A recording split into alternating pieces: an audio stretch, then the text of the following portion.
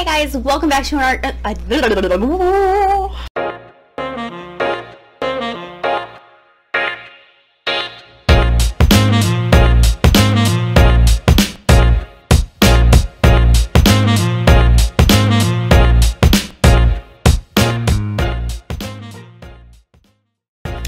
Hey guys, welcome back to another video. So today we've got something super exciting. I'm stoked about this. Okay, so if you know, sometimes there's some weird things that happen in the art world. This was from actually 2019, so I'm a little bit behind, but this is the earliest I've been able to like get my hands on things and have money to spend on these kinds of things. So let's do this. Okay, so there's a guy named Anish Kapoor. I apologize if I'm saying that wrong.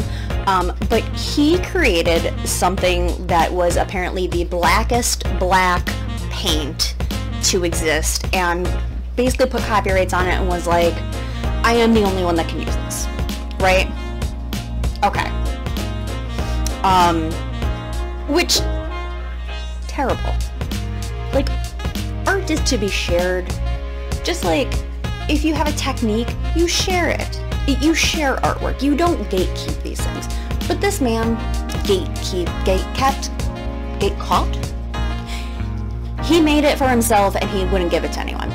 So here comes Stuart Stemple. Stuart created what is known as Black 3.0, which is said to be the universe's blackest black paint. And he basically made it that anyone can buy it and use it except for Kapoor. Literally anyone, as long as you're not Kapoor. As long as you're not going to give it to Kapoor, you can use this. So,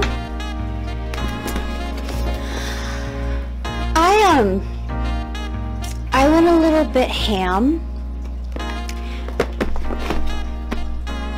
And, I bought several things off their site besides the Blackest Black. So we're going to test them out and see how awesome they are. Maybe not all in this video because I have some ideas of some other things, but we're at least going to try the Blackest Black today. So, let's unbox. Also, if you like these types of videos, if you like me, if you would like me to try other things so that way you don't have to buy them, you know, subscribe. Hit the like button, hit the notification bell, and if you want to see all of the other work that I do, because not everything I do goes on TikTok, make sure that you follow me on my other social media channels. That is Design by Mercedes on Facebook, Instagram, and TikTok, and Design Mercedes on Twitter.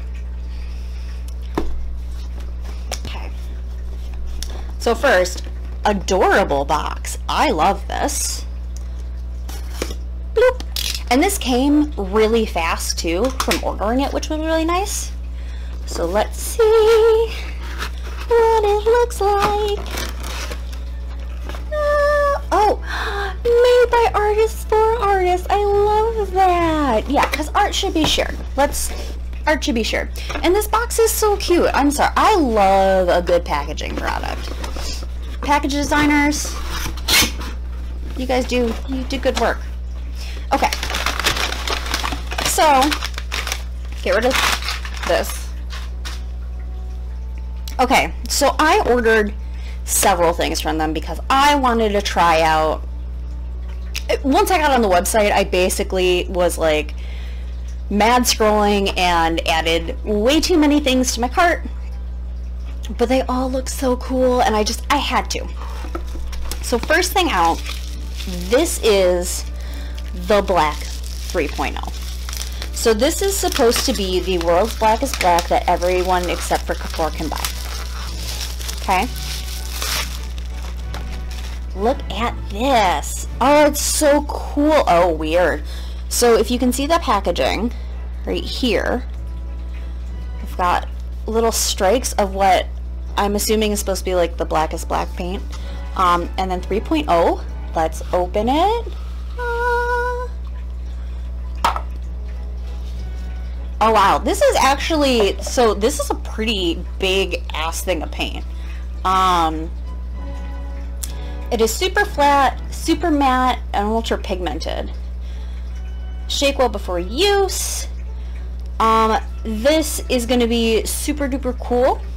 I have an idea to do with this, specifically with some detailing work. So I'm going to use a very small amount, but I want to do a test with this and with another acrylic too, just like on a sheet of paper, so we can really see the difference of this. We are going to test the Blackest Black in this video. That's the first part of this testing all of this culture hustle stuff. We are testing the Blackest Black.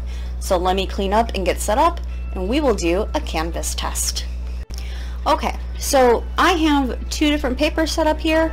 I have a canvas board as well as a mixed media pad. And what I want to do is actually I want to test the Black 3.0 against just a basic Liquitex acrylic black, as well as a Pasa acrylic marker. And I just want to see the difference. I want to see how it coats. I want to see what it does first before I test it with what I'm going to do here. So first, let's start with the Pasa marker. So the Pasa on the canvas, it coats fine. You know, it's a thinner acrylic. Doesn't look terrible. So now let's try the Liquitex Basics. And what I'm actually going to do is I'm going to just do a little bloop out on a pan here, so we can see the texture difference too. So tiny little bloop. This is just normal Liquitex acrylic.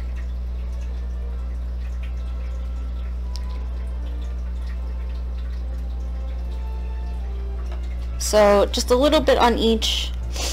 Obviously the Pasa is drying down faster. The Pasa to me kind of coats a little bit easier at times.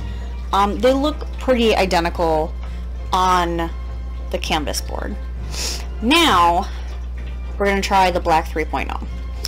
So the directions were to shake it and then use the tiniest bit.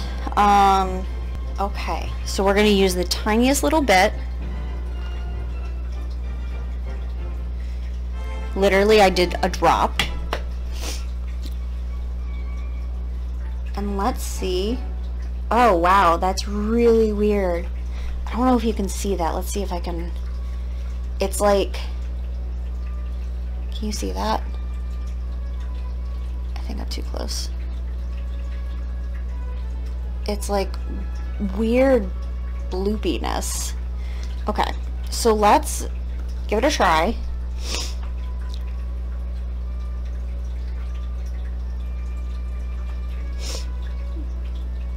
So it did say to shake well. I might need to shake it more.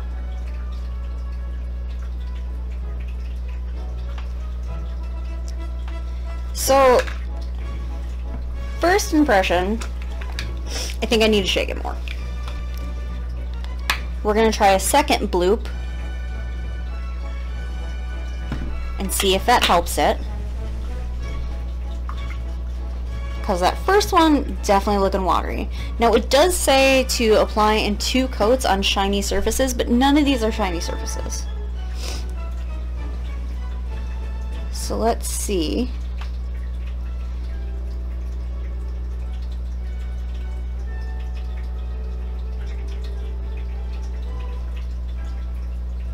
With the more shaken.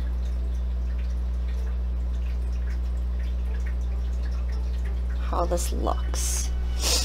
Now the other thing I want to try is I do want to try a complete dry brush, because I did have a dry brush originally for this acrylic.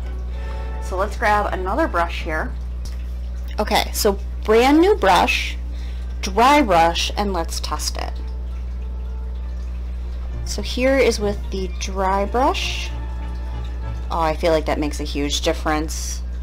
And again, Yeah, the dry brush to the wet makes a huge difference.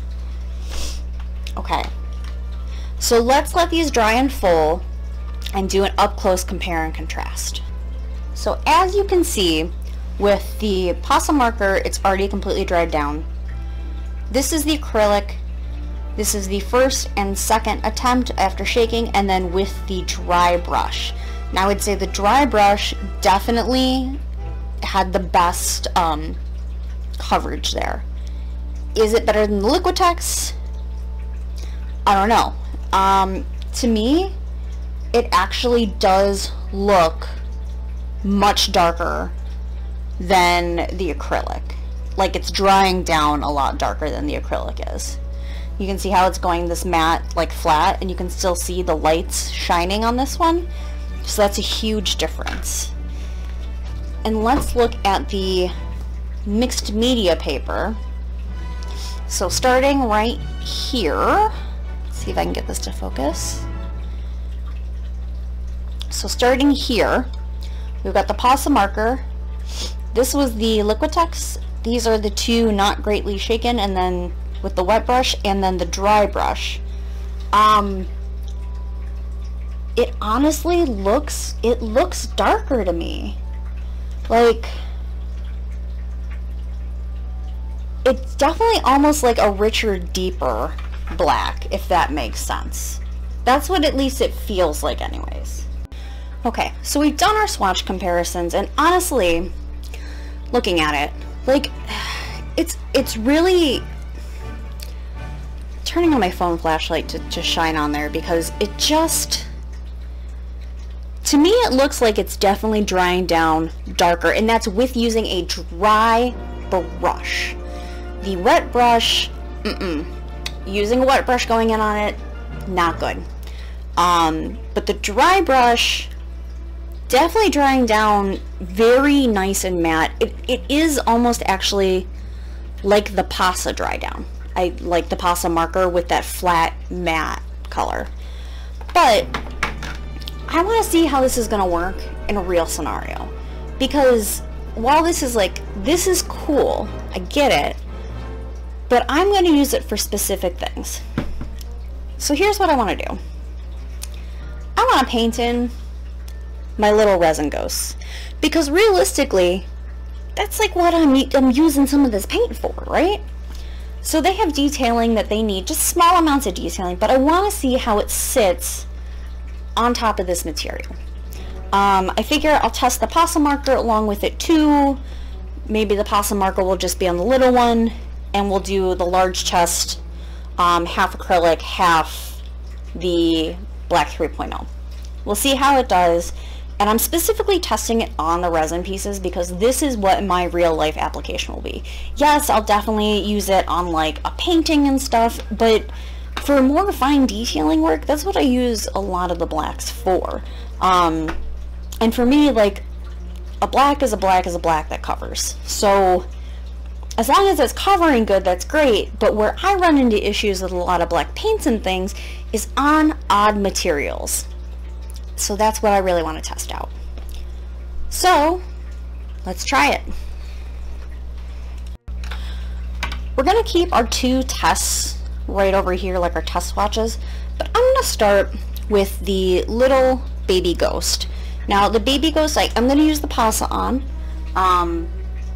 and I do have two very fine detailer Pasas to try with this. So let's make sure this fine detailer is working first. Looks great. And let's go in and do the little details of his mouth.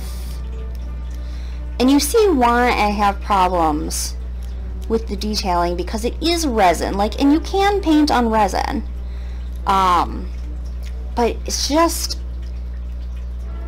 some of the pieces I make, it's very hard because of how small the detailing needs to be. Like, I don't actually even know if this is going to be too big. Like, it fits, but is it doing the job that I want it to do? I don't know. I guess we'll see once it dries and how the coverage is.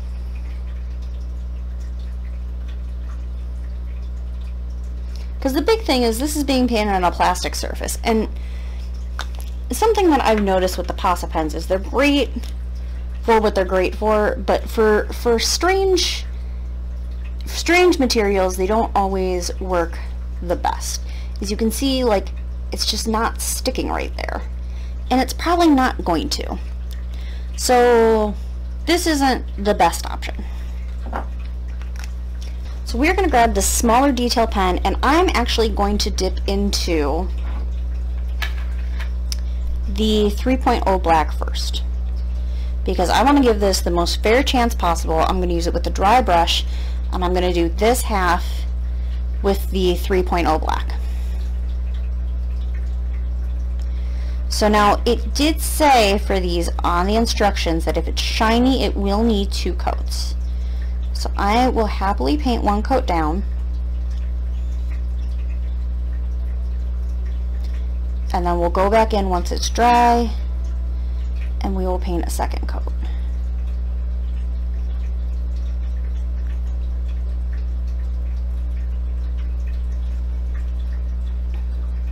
And he does have a little mouth, a tiny little mouth. So we'll just do that half of it. Okay? So here's the side starting. I'm also going to get a different brush to do the acrylic on this side. While this one's drying, let's do the acrylic. Okay, so again, dry brush right into the acrylic,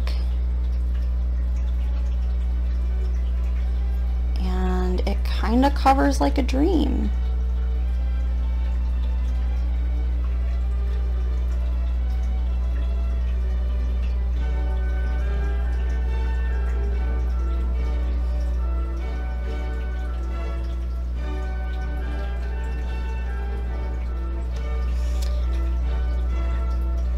So as you can see though with the acrylic, while it covers nicely,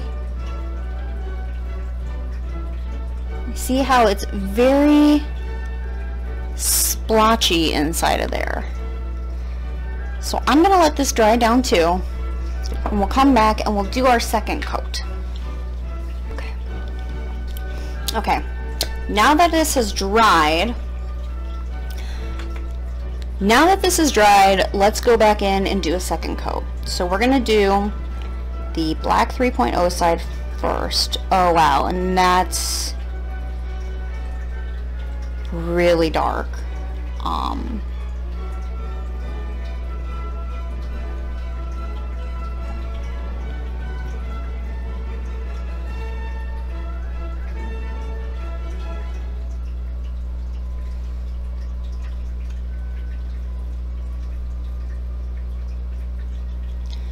So while that first coat didn't sit, like was very streaky, they did say to use 2 coats on shiny materials, and like that's like black on him.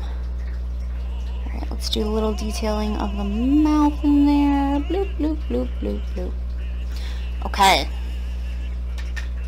We're going to let this dry, and now we're going to do this side. So you can see this side is already fully coated, but it doesn't look as black. I don't know how well it's reading on the monitor that it's not as black, but it's just, it doesn't seem as black. So I am going to do the same thing. I'm going to give it a 2nd coat as well,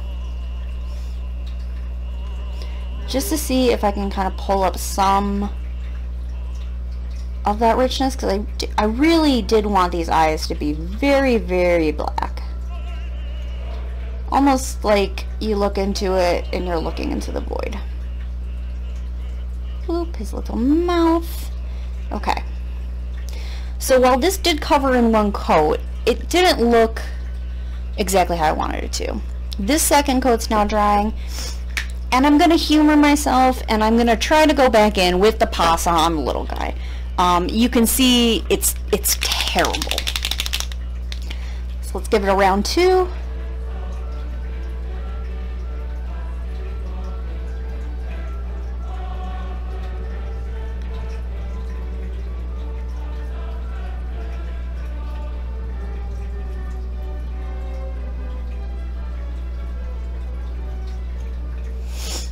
Okay, eyes are done, and I need the little one for the mouth detail.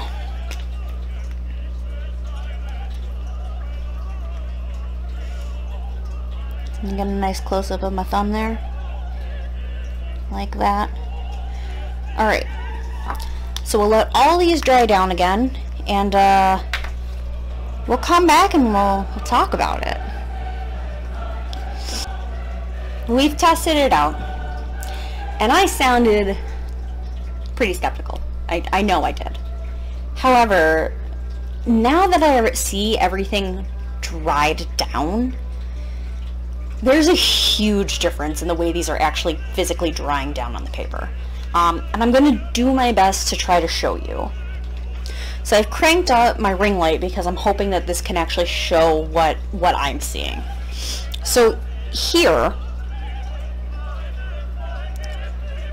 is the little canvas board, right? If I can get it fully into frame. Okay, so here's the little canvas board, and we have Pasa, the acrylic, the wet brush where I didn't think I shook it enough, the wet brush where I shook it enough, and then the dry brush. And you can see in that light reflection, do you see the difference in that dry down? Like, it's pretty crazy how deep it is. Like, the dry down on it it makes it literally flat matte black. It looks even more matte than the Pasa, which is a matte dry down normally. So then on the mixed media paper, okay, starting over on this side, we have the Pasa, the Liquitex acrylic, and then the 3 different types of the paint, the black 3.0, and you can just see the difference in depth of that black color. Now, the final real test of this is for what I would be utilizing it for, which is for the little resin pieces. So first up is our little mini ghosty that the Pasa marker was used on. As you can see, he don't look great. Trying to get him to focus. He doesn't look great. Like, he's all splotchy. You can see, like, it didn't cover well. So the Pasa markers have been out. I know they weren't going to work for a while, but I figured this is a good comparison. But then when we look at the comparison between the acrylic, like the basic acrylic, and the 3.0 black here, let's just take a moment, okay? So on this side is the acrylic, and this side is a 3.0 black. You can literally see how the light is just not reflecting at all in that 3.0 black. But it is in the acrylic side. Like, look at it's absorbing all light. It is legitimately creating a black void in his eye socket. It's pretty magical, if I do say so myself. Like, this, like look at that. Like, I don't understand how right there there's even still, like, it's literally so flat and matte. And I understand I can mix a matte medium into the acrylic to pull down this gloss, right? I can do that. I understand that. However, I don't think it's gonna give it the same depth of black color. I just don't think it will. And I do have a black matte medium that I may test out at a later date, or a matte medium that I can mix with the acrylic. But this is just, it's drying down, and it really is just super black. So black 3.0 I mean, it works. This works if you want the blackest of black ink, it works. Now, is it worth the price point on it? I don't know. I'm really excited and happy about it, but for my purposes, I also didn't want light reflection on my resin pieces. So for me, this is great. Am I going to use this for my acrylic paintings? Probably not. It is extremely expensive, and I think if I want a matte medium, I'm going to mix in like an acrylic matte medium into my paint.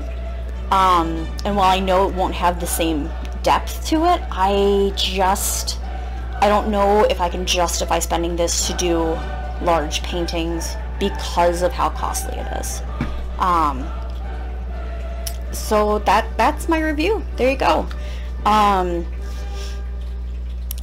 Again, if you like this video, give it a thumbs up, hit subscribe.